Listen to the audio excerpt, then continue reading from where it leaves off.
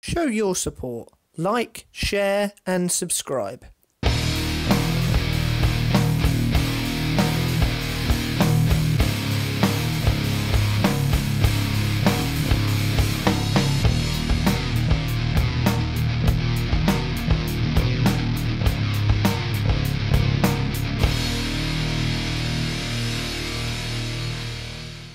Hello, I am that British guy and welcome to my review of the free PlayStation Plus games for the PS Vita in the month of December. Now the games that we are looking at are Wanted Corp and Forma 8, and that game is also available on the PS4. Starting off with Wanted Corp. Now this game is a top-down action-based game. You control two bounty hunters who are basically charged with going to all these various different locations to hunt down wanted criminals and capture them or kill them. Now one of the characters is just an out-and-out shooter, the other one uses psychic abilities to trap and hunt the enemies, and you can freely switch between either of them. Personally, I found it easier using the shooter and then letting the computer control the other character for me. Now as you progress through the levels you get points based on your performance, and you are able to use these points in between different levels to unlock better weapons and sort of upgrade your characters, things like that. And then you can go back to those earlier stages and improve your score. What this game does, however,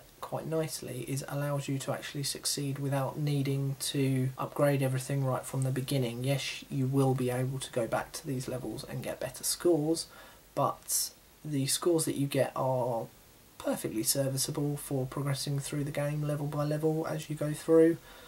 Obviously they do increase in difficulty as you go through as well, so you will need to be sort of upgrading as you go, but it's not a necessity to play through a level as much as you can, get some points, upgrade a few bits and then go back to that level again.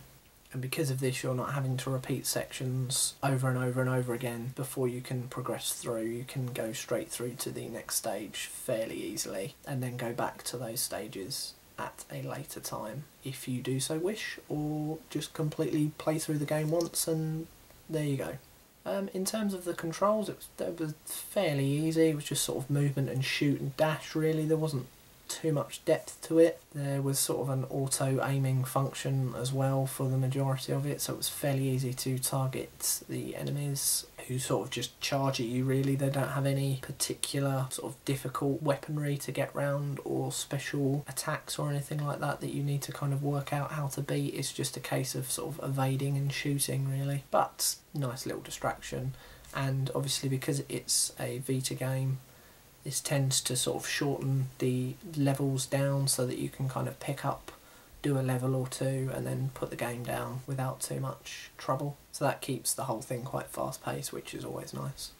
The other game we're looking at is Forma 8, and as I said earlier, this game is also available on the PS4. Now in this you control basically a weird black blob thing called a Forma, and you get stranded on this alien planet separated from other similar black blobs. And as you go through you get a few bits of sort of basic weaponry, like an energy charge that you can deflect enemies away from with, and these sort of mines as well to blast through sort of weakened walls and get rid of a larger group of enemies. And you basically have to sort of fly your way through these various levels collecting different energy power-ups and avoid taking too much damage and blowing up really. We seem to have seen quite a few of these games in a similar vein on the PS Vita in the last few months, and they all kind of blend into each other really. You're just this indiscernible spherical blob and you have to make your way through a level without getting killed. They're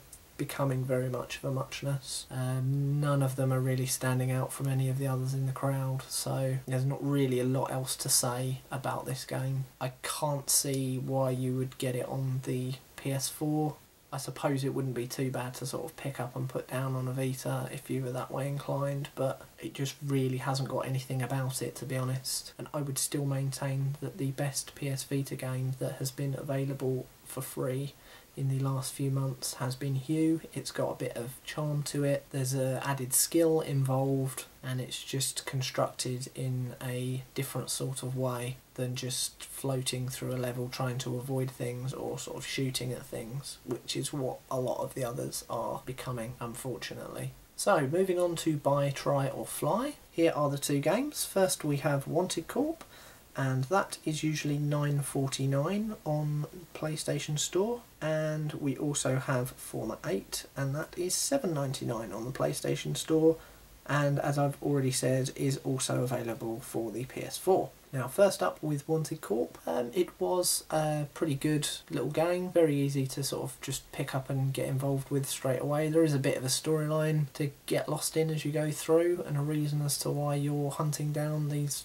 various different renegades, which is quite a nice little added extra, all voiced over as well, which is always good. $9.49 isn't too bad either for new games at the moment, so if you do use your Vita quite a lot and want something else to add to it, I would say that this is definitely worth buying, especially if you're a fan of this type of game. If you're a little bit unsure, I would then suggest sort of trying it before the games change over in January. I appreciate there's not a lot of time for that, but given that it's a pretty good game, I would say that it's definitely worth purchase anyway if you do happen to miss the window with this one. Moving on to Format 8. Yes, this one is only $7.99. Yes, you can play this on the PlayStation 4 as well, but as I said in the main review for this game, it just seems so similar to all of the other PS Vita games of the past few months. This one doesn't really add anything extra to that experience, and for that reason I would suggest flying from it. You may want to try it if you enjoy that sort of basic puzzle game, but there's not really a lot to it, to be honest. It comes very samey very quickly, and if you've already downloaded a few of those other games from previous months, you're not really missing out by not having this one, to be honest. I